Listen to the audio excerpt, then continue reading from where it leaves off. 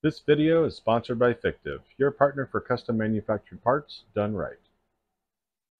Hey everybody, how's it going? Welcome back to the channel. Tonight's going to be a little bit of a part 2 to the sequential printing video we did a couple of weeks ago.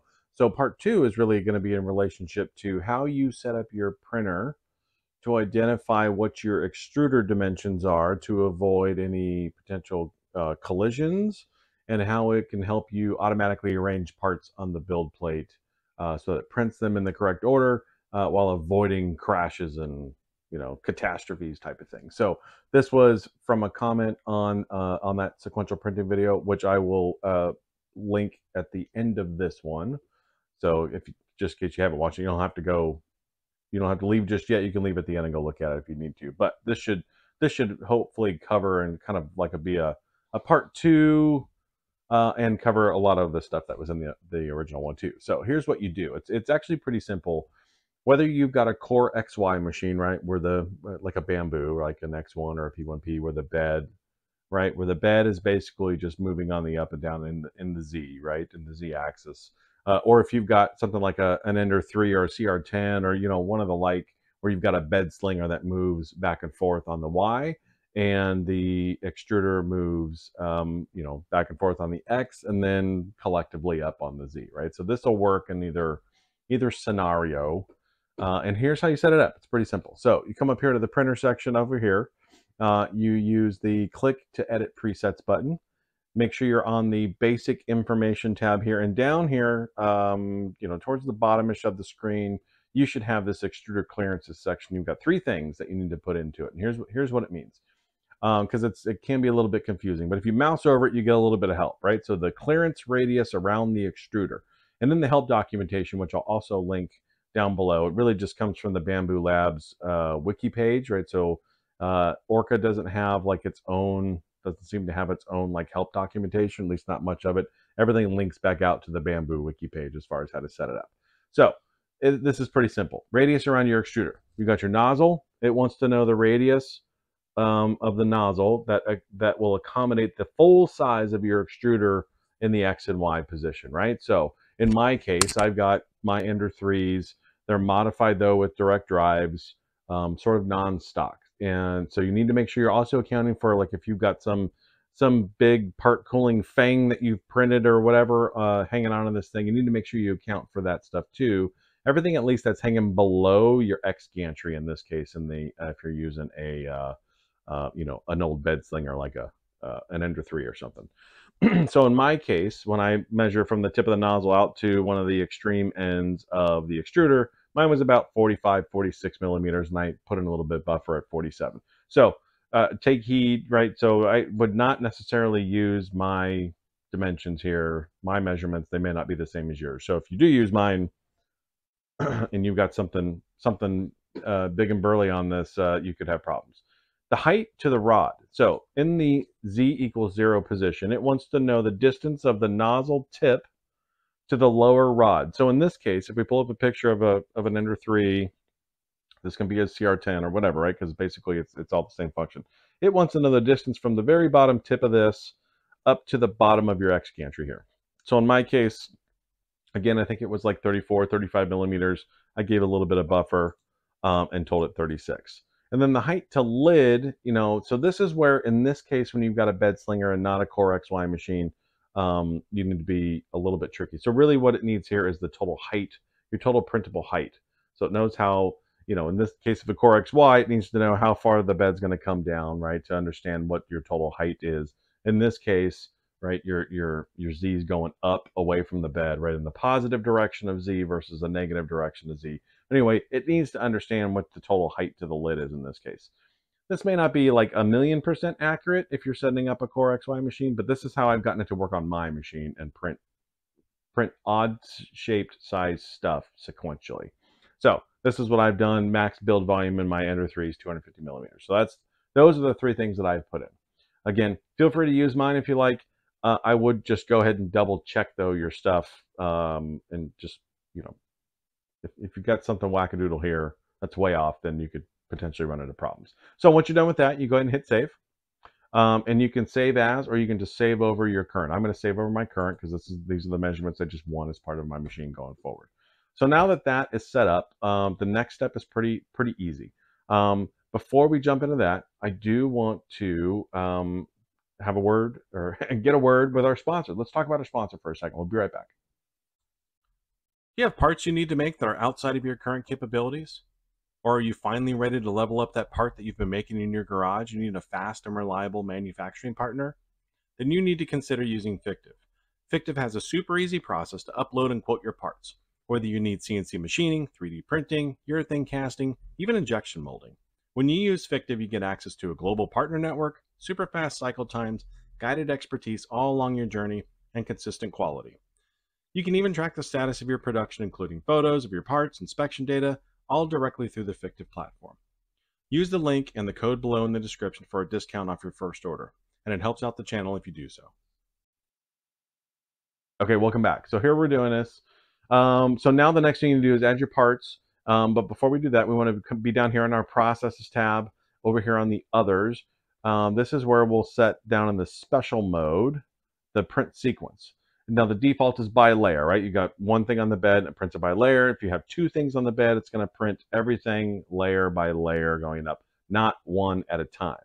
In this case, what we want to do is change this to by object. So if you have multiple objects on the printer, you want to print them one object at a time in this case, and that is what this signifies you doing.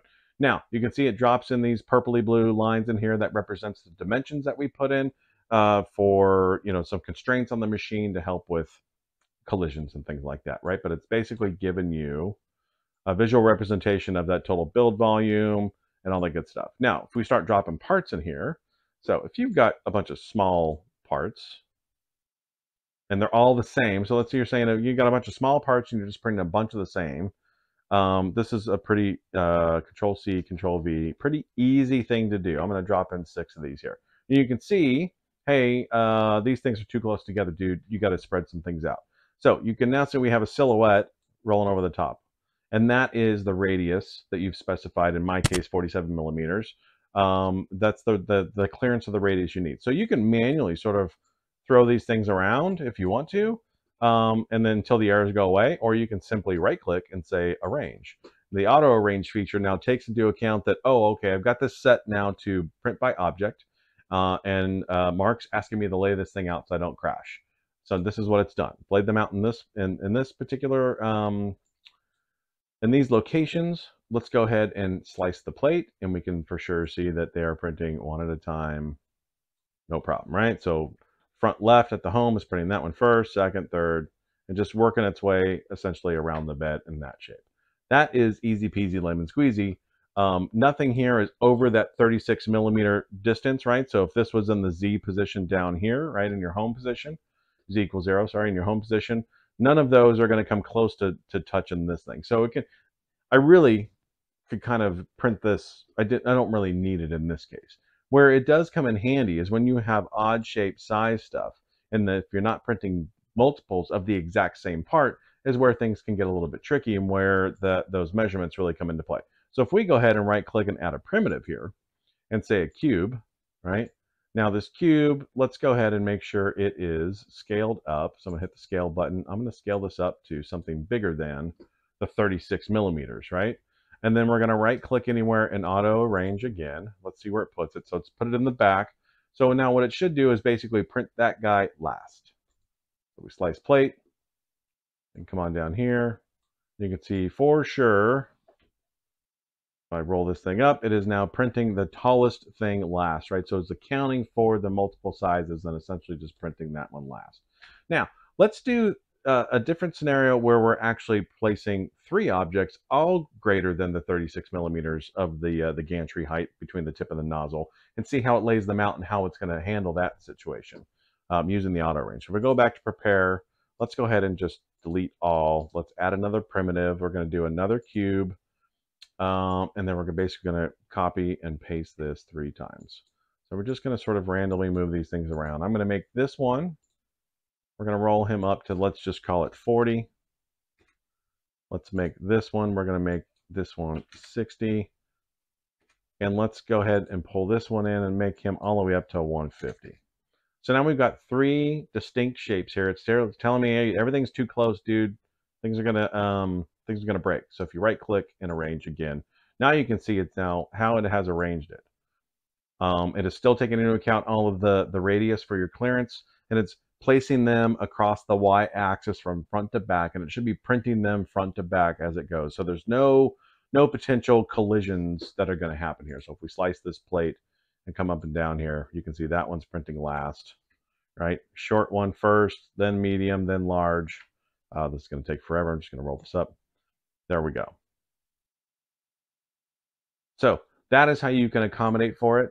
You know, if you you're going to run into particular scenarios. So if you duplicate all three of these and put them right next to each other. So again, if we go like this, and let's just say if I hold the control key and get them all and do a copy paste, right? And I try and, even if I spread these things out and move them around, everything's too tall, collisions are going to be caused. It's going to throw errors all over the place. Even if we right click and auto arrange here, it's going to throw some of the stuff off, right? There's no way. There's, you know, you essentially, if you've got tall stuff greater than that X gantry height between the nozzle and the bottom of your X gantry, you're going to have potential collision issues. So it's going to do its best to arrange it to avoid any of that stuff. And that could potentially mean it's literally throwing stuff off your plate, just yeeting it out of there. So, just to be aware, right? That there's no way that this scenario happens in printing if you're going to print sequentially. If you have to have this layout, you would want to turn this off and just do it by layer, right? All collisions go away, whatever. Everything gets printed at the same time, layer by layer, and that is how you would do this particular thing. So again, you have the option to do it by object, but you need to make sure you're taking into account. So you just need to be aware if you're going to be printing, if you need like this particular layout and you're trying to print sequentially, this particular scenario probably won't work for you. And you're going to have to be finicky with the software in order to get it to work right. So that's the scenario that you're going to want to go through when you're printing out like this. Again, if you have a bunch of smallish parts that are all below that sort of that tip to the bottom of your X gantry is kind of key, because if there's anything that's taller than that, you can still print sequentially, no problem. You can print by layer, no problem, right? The benefit of it is that you have less travel, right? You're printing each part individually before they go, so you reduce the amount of potential stringing that happens, and these bits and blobs. Everything's being contained and just moving on. So it's beneficial to me, like in that small part that I showed you, because when I print this, you know, each one of them only takes maybe 10 or 11 minutes to print each, something less than that even sometimes. So I'm not going to run back and forth to the printer every 10 minutes. It's sort of a waste of my time. So I'm going to print out a batch of them, 6, 7, or 8 of them at a time, come back in an hour or so, scrape them all off, and start it again. So, but that is the key to how to do it. Again, we'll just recap: edit presets, basic machine info, come on down to this extruder clearance. I've noticed this is a bit of a bug, like a GUI bug, where now things are getting cut off. So I've noticed if I just close this, come back, maybe click around and get out of it, but it is not. There we go. A little bit of a bug. So this is potentially fixed in the next release, which is 1.7.0, which we'll be doing shortly, because there are a couple of really cool features in there that I want to talk about. But for now, that's how you set up your extruder so that you can avoid collisions and take advantage of the auto arrange feature, and let the Orca slicing, Bamboo Studio, whatever, the Prusa slicer, whoever you want to give credit to it for, to auto arrange things to avoid any potential catastrophes. So there you go, everybody. I hope that helps a lot, and we'll talk to you soon. Don't forget to like and subscribe. If you're not already subscribed, go ahead and hit that button. And don't forget to visit our sponsor, Fictive. Use the link below and the code Fisher3D at checkout to get 10% off your first order. Thanks a lot.